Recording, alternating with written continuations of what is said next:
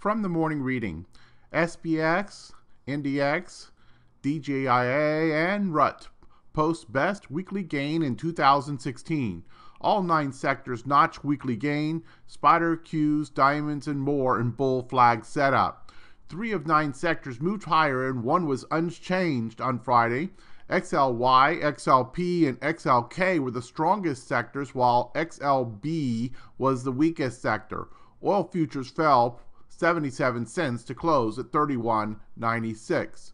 Breadth was mixed as decliners led advancers 1.01 to 1 on the New York Stock Exchange and advancers led 1.24 to 1 on the NASDAQ. The Qs rallied on Friday and formed a bull flag price pattern. Diamonds and SPY also formed a bull flag price pattern as each pulled back for a second day after a strong 3-day rally on Friday, Tuesday, and Wednesday.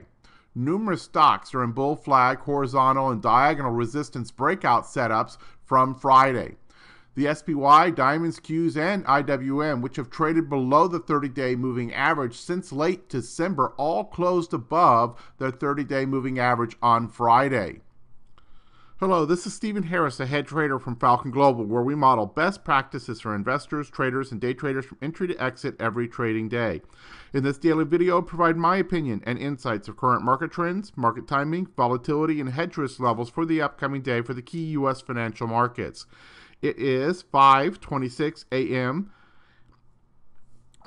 Central Time, and I'm recording this in preparation for the market day of February the 22nd, 2016. Full disclaimers are at the end of the video, but be aware that this is for educational purposes only, and only you are responsible for the investing or trading decisions that you make. So let's go ahead and dive in. Another big overnight. And in fact, if you look at all 4 of the U.S. broad market indices, they're up big, with the S&P futures at the time of this cut up over 22 points or over 1%. The Russell futures up about 1.2%, the NASDAQ futures up about 1.25%, and the Dow futures also up well over 1%. Crude oil up huge, up about 3.5%. The euro down about 0.75%, bonds down about 1/3%, and gold getting crushed down over 2%. In overseas action, all positive. China up over 2%, Hong Kong up nearly 1%, Japan up also nearly 1%, Germany up nearly 2%, United Kingdom up well over 1%. In terms of the macroeconomic reports for today in the United States, there are no orange or red flag reports. Just a flash manufacturing PMI should not be a market mover. In terms of looking ahead, we have consumer confidence tomorrow during market hours, as well as existing home sales and the Richmond Manufacturing Index. In terms of current volatility conditions, things have been coming down pretty dramatically. Short-term VIX well below 20 now at an 18.22. Skew also below the warning level. The IV percentile for the S&P, 33, so that's down now in the lower third. The Russell, almost the same at a 39, as is the NASDAQ. The Dow, also a 33, so in that lower third. So these volatility is certainly calmed down substantially in the last week or so. We had no standard deviation moves put in on Friday in any of the S&P or other indices. Again, calm action there. And indeed, after the morning session, it really went pretty sideways as we were dealing with the monthly expiration. Let's go ahead and go to the charts. And I'm going to go to the futures because we did have such significant overnight action.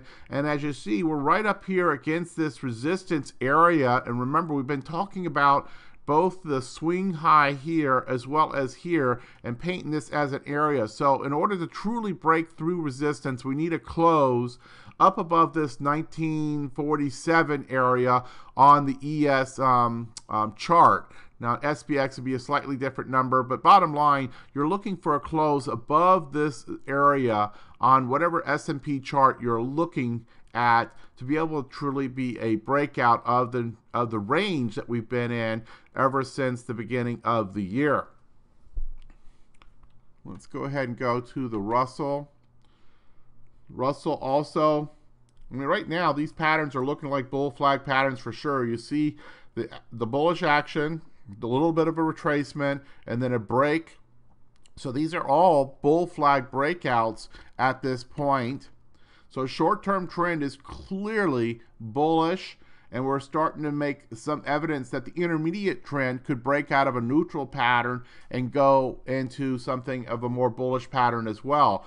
And that would be giving us this higher high, higher low, and now a higher high again. And you can see this very clearly on the Dow. In fact, even in the shorter term, you had this flag with, again, another higher low and now a higher high that is breaking out there as well. So we clearly are building some strength and fixing much of the technical damage that had been done in the very first few days of January. In terms of volatility, you can see this is breaking down significantly. We're still up over 18 until we truly get down below 18. This is still elevated and increased risk condition, but certainly it's coming down pretty dramatically from where it was, and that's what you expect in a more bullish condition, is that when you do have volatility, that spike comes back and crashes down very quickly, and that's certainly what it's doing right now. But it has not come down enough to say all clear. And then let's take a look at bonds.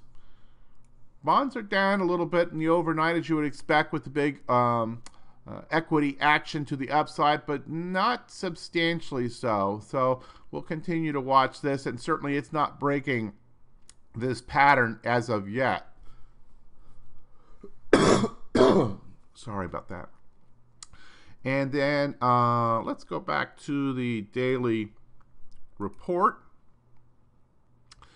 And we'll continue to see this theme of continuing improvement, though not yet an all clear signal by any means.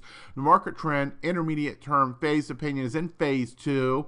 This is trend reversal, foot in the water, selling puts and adding in some full-size stock positions, but perhaps not, gung-ho, just buy everything in sight. It is not yet that kind of market. IBD status is in confirmed uptrend.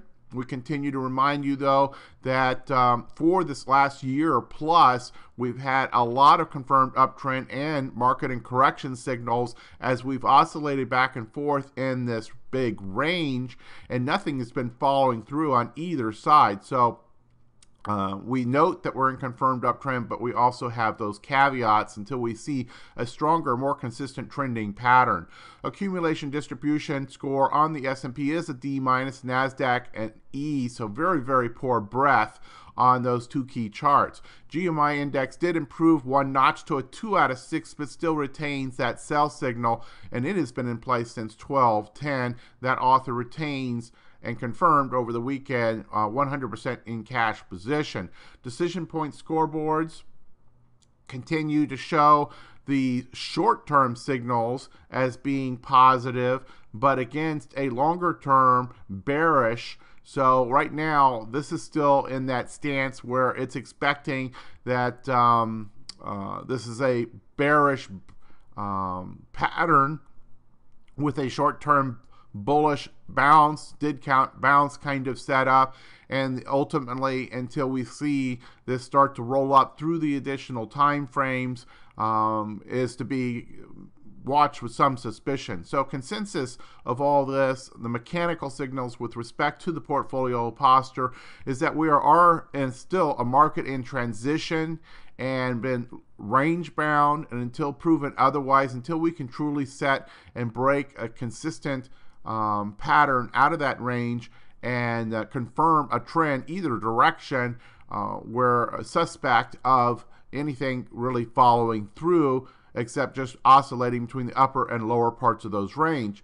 Now, we still have kind of a mixed picture. We've been saying that it's been mostly a bearish bias that is improving here. So it's probably more of a mixed picture at this point, and not really an obvious bias to either side. Our shorter term patterns are bullish, but our longer term patterns are all still in a bearish stance. So really can't tip the hat too much to either side. Position sizing opinions, both mechanical systems are relatively benign and supportive right now. The portfolio system is at 100%. The volatility based on VIX futures system for the active trader is at the 50 to 75%. Intermediate term market posture is still in a weak bull, but this continues to gather strength. Though it is set against a very bearish sentiment line. That sentiment line has started to slow in its rate of falling, and could be setting up to start finally turning back up. So right now it's a very bearish sentiment line, but it is starting to show some signs that perhaps it could oscillate back towards the upper side. S&P and everything else you can see is up over 20, and two of these are certainly coming into range now where we're starting to think about 50. If these two go up over 50, the S&P and the Dow, that would certainly strengthen that bullish intermediate term market posture. In terms of the hedge warning status, we're still at level 1+. We still have this market in transition. If we truly break out of that area of resistance, I'll probably drop this to a threshold level 1. So continue to slowly but surely bring down this elevated risk status as these technical conditions improve. In terms of specific warning areas, you see not very much on here anymore. A lot of this is healed. We're still this VIX futures up over an 18. We still have, well, really, much of this is pretty much gone away. We have, I don't really see anything to get too excited about. You see the fear and greed index all the way to a 50 now, so quite neutral, and in huge contrast to where we were a month ago at a 9, even a week ago at a 21. So these things continue to improve. Now, in terms of the special opinions option income strategy, one of those warnings we did have is that VIX is still elevated, and that's probably the most important signal of warning that we still have left, that these volatility is still quite elevated, though down from where it was. So this is still outside the window to initiate new option income strategies for novice traders. More aggressive traders can certainly take advantage of these, but probably want to use reduced position and then also be ready for those increased delta and vega moves that you get with high volatility conditions. Cover call strategies and put selling, they're borderline to probably just full out acceptable to initiate new positions for novice traders. You probably do want to be very defensive in those positions. One of the authors I follow on this subject over the weekend was talking about going back to normal position sizing, but still being very defensive in their construction of their cover call strategies. So using in the money strikes or at the money strikes, using low beta positions, and not really mixing in any high beta at all. Also, perhaps legging into positions, so all these different things that you can do to increase your defensiveness of your cover call strategy while at the same time increasing your exposure to the bullish side of the market. If this market does really start to rip and you find yourself 2 weeks from now, up 150 points or something like that, you've got to be in the game and exposed. So there's certainly ways to increase your exposure without going all in, without going with perhaps too much aggressive positioning, because this is not yet a market that's given us an all clear, all clean signal. It is giving us very much improved signals. Put selling, much the same way. Be somewhat defensive and certainly be in a position size that you are willing to own should this somehow turn and break with these current patterns. Sector specific, you can see again, short to intermediate term, a lot of healing, but a lot of work left to do to get that kind of all green, all 3 time frames, all sectors, all go. Notice consumer staples and utilities. The defensive ones are the ones that are all green, all 3 time frames. So we continue to see that much of this rotation at this point of the bullish retracements has been very, very defensive in its market rotation. In terms of percent change, you can see very mixed day on options expiration day, and indeed some of these down, well over 1% with the materials, and yet at the same time, several of the sectors were actually positive. So very, very mixed day, but certainly we're also noting that the 5-day into the 1 month, and in some cases, into the 3 month are starting to bleed, into some consistency and some green. So things have healed quite a bit, and we need to give some credit to that.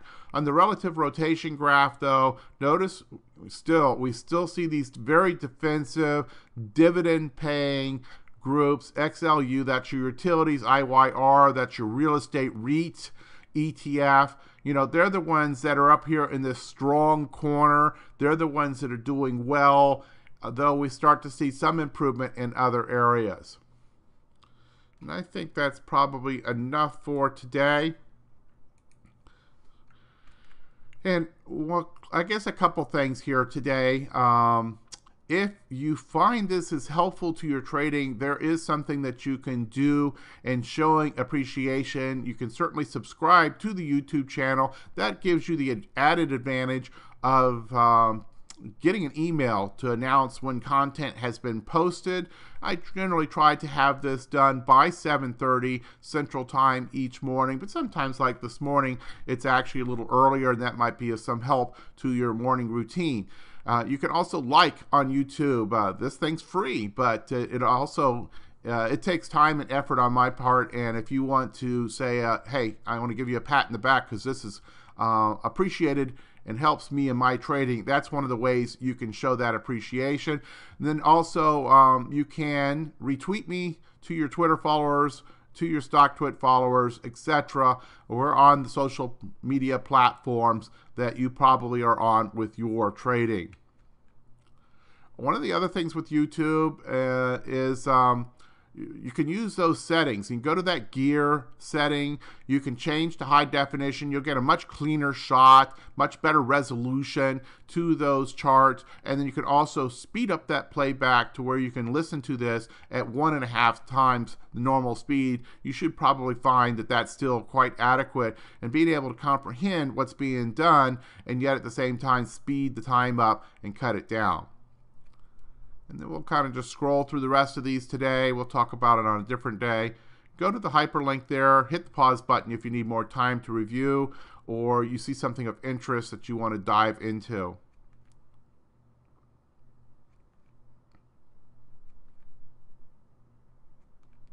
Disclaimers, as always, hit the pause button if you need more time to review the disclaimers. We're not your broker, CTA, or registered financial advisor. You have to make your own financial decisions that are appropriate to your circumstance. You can see the hyperlink that goes to the full set of disclosures. We'll see you back here tomorrow morning with the Falcon Global Market Preview. Good trading.